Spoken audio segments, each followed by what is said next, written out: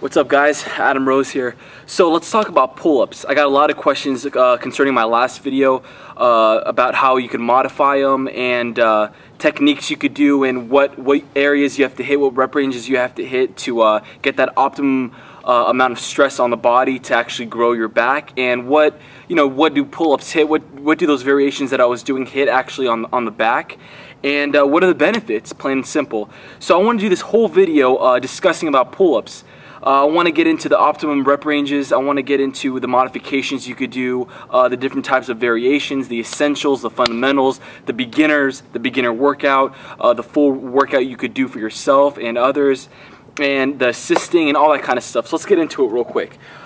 First thing, let's talk about how you could modify what I was doing and what type of stress levels does clapping pull-ups, and what are the benefits basically? What are the benefits that clapping pull-ups give you, switch grips in mid-air, and how you could work your way up to that. It's the progression movement of pull-ups essentially.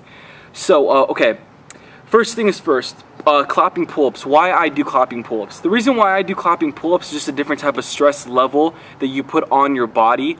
When you go up with such force that you're above in mid-air of the bar that you're pulling up from, and your body gets a 2-second rest, or I'm sorry, a half a second rest, and all of a sudden it's shocked by you swinging down and colliding with that bar once again with your grip, with your forearms and everything like that. So it's just a different type of stress level on your body, on your back for growth. Do you have to do clapping pull-ups when I listen to my workouts and when I perform it? Absolutely not, especially for you beginners. So I'm going to go down in how, if you're an intermediate and beginner, and how you could enhance your levels and how you can modify that technique for yourself. Sorry I'm talking fast, I'm just trying to get all this information out.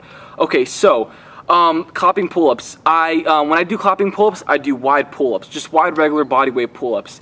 If you are not able to do, let's say, 15 to 25 reps of your own body weight with ease, going up with a wide grip, you should not be doing clapping pull-ups. First of all, I don't think you have enough strength, and it's just not fair to your body. Your body's just not ready for it. In some cases, that's good. We all know that your body's not ready for certain workouts that you hit it hard with. But clapping is not for beginners or intermediates, in my opinion. The way I worked up in my own experience to getting to clapping pull-ups is, first thing is first, body weight. You must be able to do 15 to 25 reps of your own body weight easily. Wide, overhand, underhand, the whole deal.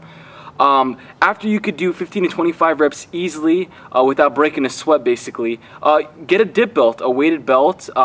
I have the Harbinger. I did a review on it in my older videos if you want to check it out. It's under that video of actually teaching you guys how to do a clap pull-up, so if you want to check it out over there. I get a dip belt. It's basically, essentially it's just a weighted belt that goes around your waist with a chain hanging off of it. You could connect kettlebells, dumbbells, plates, whatever you want to do, whatever your poison is. And you're just performing your reps. And I would suggest slapping on a 5-pounder, then 10, then 15, then 25. But before I get into all that, what is the optimum, I want to answer this question, what is the optimum rep range that you should be completing for your back exercises, including your pull-ups, to get that range of growth and strength?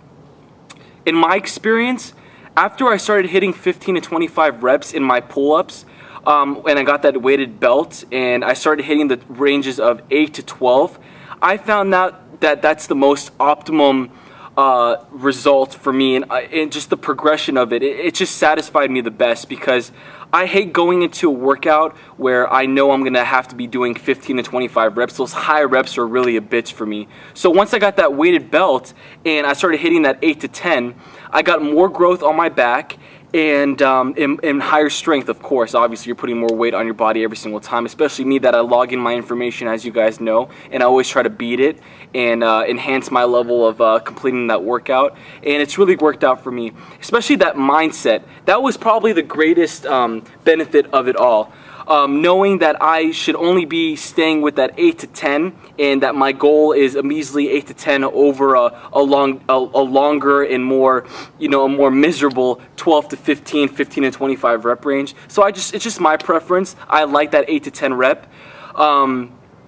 So that's what really worked out for me with the weighted belt. It's just that mindset. The workout is going to be much quicker, 8 to 10 instead of 15 to 25, which 15 and 25 basically run me about maybe an hour and a half workout, whereas 8 to 10 is maybe like 45 minutes to an hour. I'm going to get into all that a little bit later.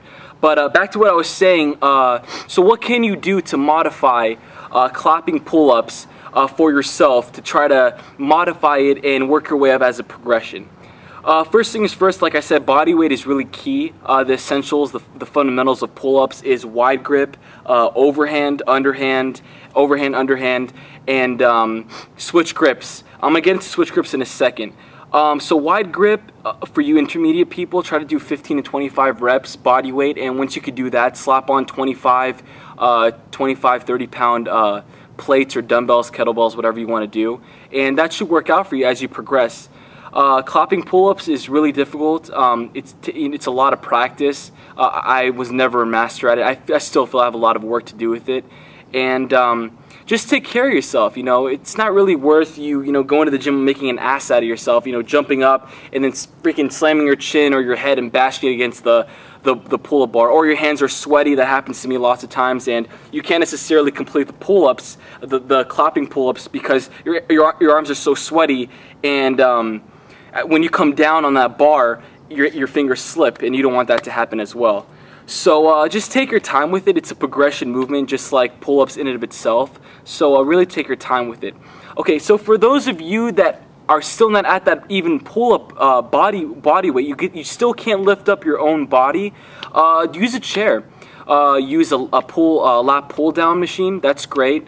You could use I have an assisted machine pull-up contraption in my gym. The last 3 gyms that I've ever been to in my life also have had this machine, so I've had luck having that as a piece of equipment to use for myself. But it's basically a pad that goes under your kneecaps that allows you to takes away weight from your body. It basically puts more weight on that pad and essentially lifts you up. So it kind of makes it easier for you to come up. So, but if you guys don't have that, use a chair. Put your 1 foot on it or 2 feet on it. Start with 2 feet, then go to 1. Then just have it in front of you. Knock out 10, and on those last 3 or 4 reps, put your toes on it and kind of lift yourself up. Kind of give you guys like a little spotting, like a little push at the end to try to get yourself to that rep range that you want to be hitting. But when you're first starting out with pull-ups, it is completely fine to be hitting those 15 to 20 reps range consistently. There's nothing wrong with that at all. Keep going after it and work your way up with dips, with weighted belts and stuff like that, and it's a really big benefit. I'm going to get into it a little bit later in this video that pull-ups is just the ultimate back rowing move. So it's really helped me along the way. I really owe 90% of my back growth to pull-ups, and I'll get into that in a second. Okay, switch grips. You guys see me doing switch grips. Basically, it's an overhand or underhand first. Overhand, you shoot yourself up, and then you switch in mid-air after 1 rep, and you come back down underhand, and then you keep going on and on. Okay, so if you cannot do that, a great modification you could do, what I was doing in the beginning, is the way you could start it off is go underhand or overhand, doesn't really matter. Go 1, 2, come down to the floor as quickly as you can, feet on the ground, and then rise back up and go overhand 1, 2, then come back to the floor, and then so on and so forth. Once you get to that higher rep ranges and you feel comfortable that you could do 2 reps on each side, do 3. 3, come to the ground, 3, 3, 3, and keep going. And once you get to 4, you could be able to do 4 on each side. Give it a shot, and you could also put them together. You don't necessarily have to do, if you're doing in mid-air, you don't have to consistently do that. I catch myself doing maybe only 12 or 14 in the air, and then I come to the floor and regather myself, take a deep breath, come to the floor and switch my grips, and then go from the floor up. So you don't necessarily have to be in mid-air the whole time to actually obtain that stress on your body. Come down the floor, regathering yourself, and hitting it, going back up with it is more than enough for me, I would say. So, okay, so what else did I do that I had a lot of questions on? I had a lot of questions on the switches, or the side to side, whatever you want to call it. There's a million names for them. Essentially, it's basically a pull-up. I come up and I go from side to side. Now, let me explain to you what that hits on your body. It's kind of like picture it like a shoulder, like you're doing upright rows. And the closer your hands are together, the more the inside of the shoulder you're hitting towards the traps.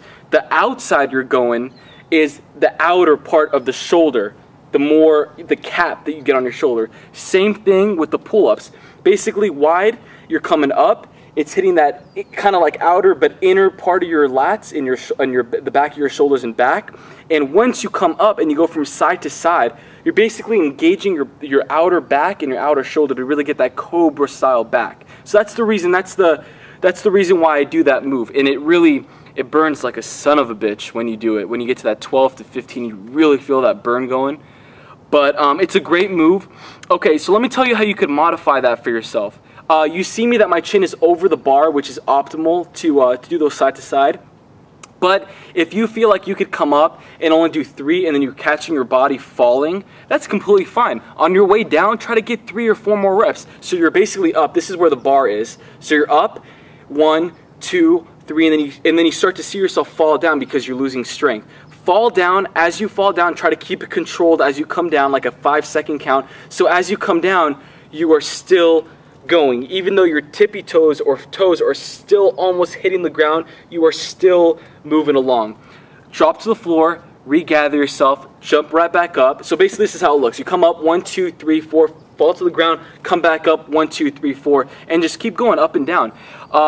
Pull-ups, you could always take breaks. It's just like abs. You're trying to hit a certain rep range, and once you hit it and you have nothing left and you still feel like you want to get 4 or 6 more reps because that's your goal, come to the floor, regather yourself, and then shoot right back up. There's no problem with that at all. You're still going to get that same amount of growth and stress level on your back.